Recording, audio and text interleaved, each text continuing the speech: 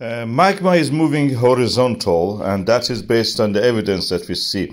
The tremors have continued. Yesterday we had a little bit reduction in the amount of the tremors, but now they are peaked again, and we can see that in this chart seismogram. But no visible magma, no visible lava. Practically this is a 360 view, and we don't see anything there. So instead of the last time that we had this situation and magma was coming up, erupting like lava, and it was due to the movement of the blocks. The blocks are moving, but the magma is not going vertical, it seems. It's moving horizontal, forming what we call a seal. Seal, S-I-L-L, double L. And that is a kind of volcanic system that actually forms under the earth. It rises a little bit the ground, but doesn't affect, and we don't see any visible eruption. That's the situation.